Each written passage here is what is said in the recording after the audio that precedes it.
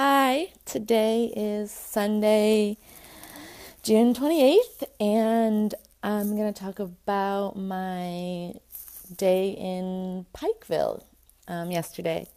So, Pikeville is in like southeastern Kentucky, and it is on the map because it is known for being one of the primary locations for the Hatfield-McCoy feud.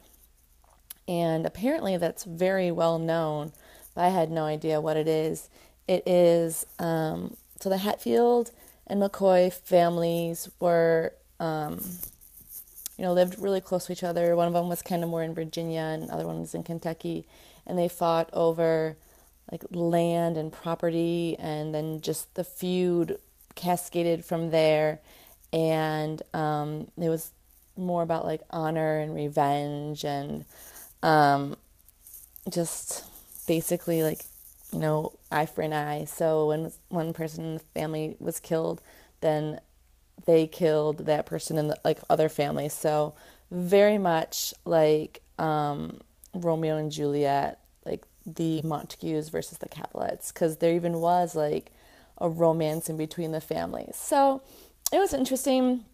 That's the reason I found a brochure on it, and it was about like 2 hours away. So that was like kind of why I decided to go there. And I saw some pretty cool things. It was a really cute little town. They have a university there, and it was really fun.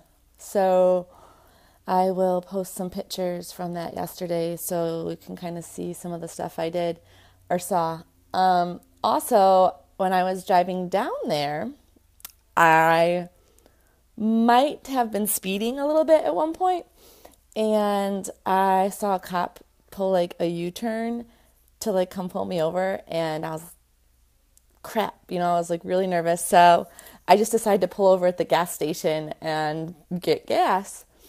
And the police officer pulls up behind me, and he's like, even though you're pulled over, I'm pulling you over. And I was like, oh, okay, should I get back in my car? And he's like, no, like you were speeding. And I was like, was I really? Like, I'm so sorry. Like, I wasn't paying attention. I just knew I needed to get gas. And I think I was just going down the hill and not really paying attention. And so I had my wallet in my hand because was getting my card out to like pay for gas. So I'm like, here's my identification. Like, do you want me to get back in my car? What do you need? And he's like, well, can I have your insurance too? I'm like, it's a rental. Like, they should have insurance. Like, let me get it out of the glove box. And so I got it out of the glove box and I gave it to him. And when I was giving it to him, I saw that he had like the black band on his badge. So I asked him like if they had recently like sustained a loss on their unit. And he said, yeah. And so like I told him I was really sorry for their loss, and we had like a little bit of a conversation. And then he like gets back. So I'm like, so he's going to go back in his car to like should run my license. And I asked him like, well, can I keep pumping gas? Is that okay? He's like, yeah, that's fine. So he doesn't even get out of his car. He like pulls up really close to me and like hands me my ID from his window. And he's like, just do me a favor and slow down. Okay? And I was like, yes, I'm really sorry. Like, that's really irresponsible. And so, yeah, so I didn't get a ticket, which is great. Yeah, I wouldn't have wanted to pay that. It would have been no good. But it goes along the line with what I was saying the other day, where I'm just like going through life too fast. So I need to slow down. And so while I was driving there also, I went past a few like battlefield sites, Civil War battlefield sites. The first one was what's it called? The Battle of Middle Creek. And that one was kind of a fight for Kentucky, basically, and the Confederates lost, and the ground that they lost like really took a lot away from them. So that was a big blow to the Confederacy, and it was also a big deal because the Union colonel was James Garfield, who, as some of you know, that he became the 20th president. So that was pretty cool. Another one was the Battle of Ivy Mountain. I don't really know much about that one. It just kind of had a monument. It didn't really have history there. So, that's what I saw for the battlefields. When I was in Pikesville, I stopped to look at the map and kind of plan out where I was going to walk around. And I had a Kentucky bourbon barrel beer, and it was really good because it was the type of beer that they brew in the bourbon barrels, so it's got that kind of bourbonish flavor. Anything